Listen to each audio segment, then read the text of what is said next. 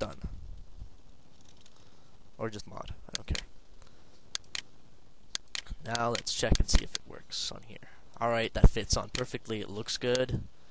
It'll fit well. And what I have to do now is I put the extra 4 back in between extra 3 and extra 5. Turn on the chassis. Turn on the DFF. That looks good on this as well. Now that this is done, and that I'm satisfied with it,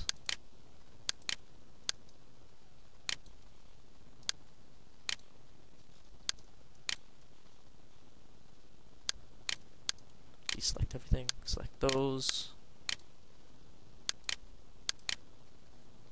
move the selected mode, move it back a bit here.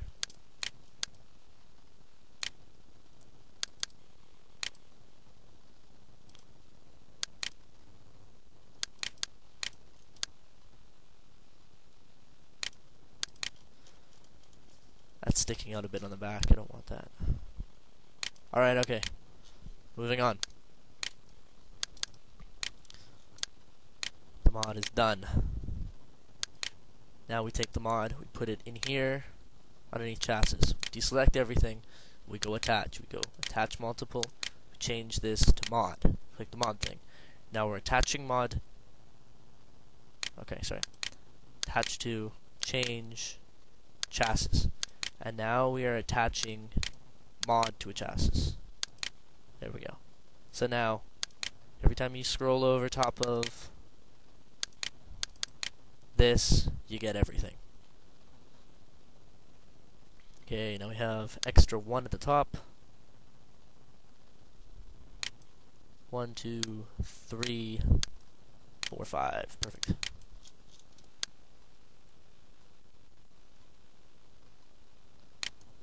Okay. Extra 1, extra 2, extra 3, extra 4, extra 5. Turn on everything else.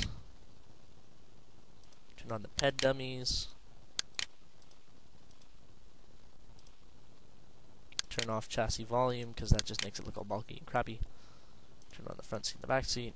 Minimize this. Minimize that. I can zoom in here and I can show you how it all looks. Neon light works on there. The license plate's on the back. Everything's done. So now we can file and save it as mod complete.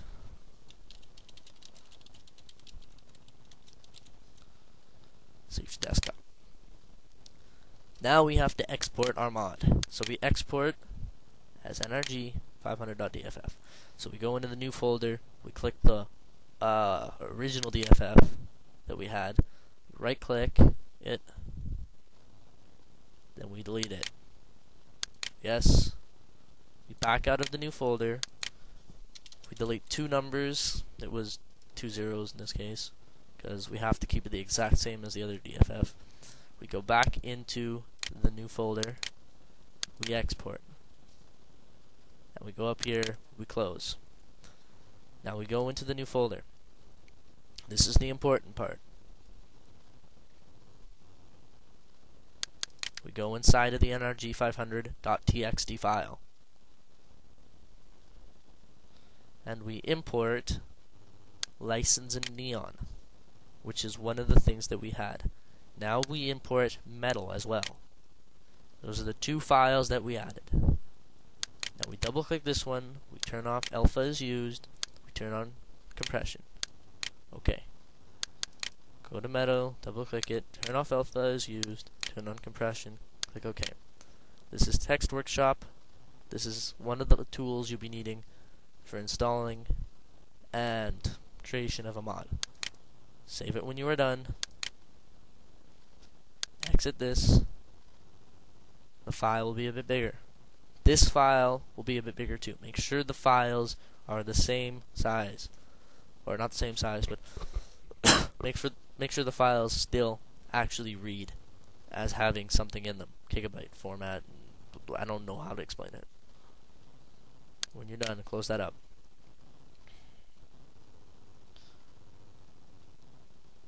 Now that you're done that, you you can go into your computer, go into the C drive, go into the program files. You're going to need IMGTool for this. Go back into IMGTool, File, Open, GTA 3, Edit, Find, NRG500.txd. Export this into the desktop so you have a backup. Edit, Find, Export, Extract to the desktop so you have a backup. Not into the new folder. If you export it into the new folder, you won't have anything edited, and all of that time that you just spent on making a mod would be for waste. So now, delete that file, the nrg.dff. Edit and find the nrg.txd. Delete the txd as well. Add the new two files that you just made in the new folder. The nrg500.txd first, followed by the nrg500.dff.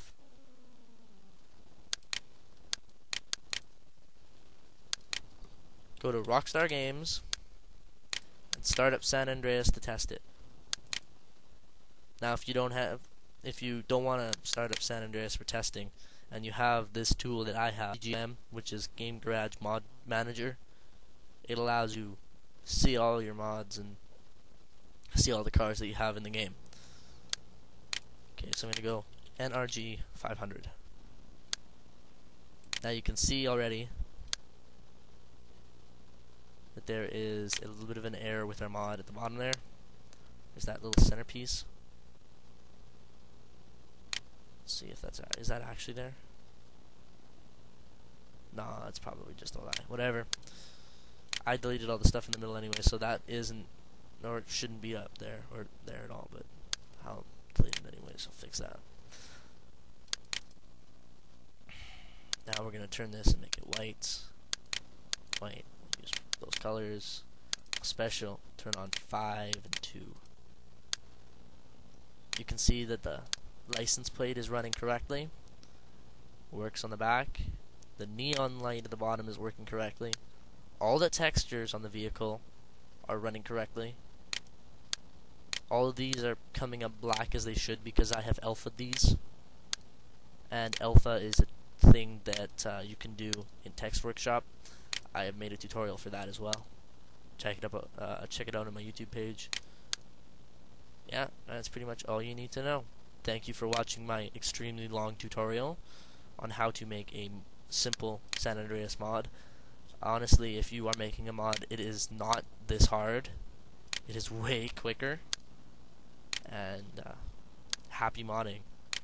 This mod will be posted on the Milo34's mod page within 24 hours of the video being posted, or the 5 videos being posted.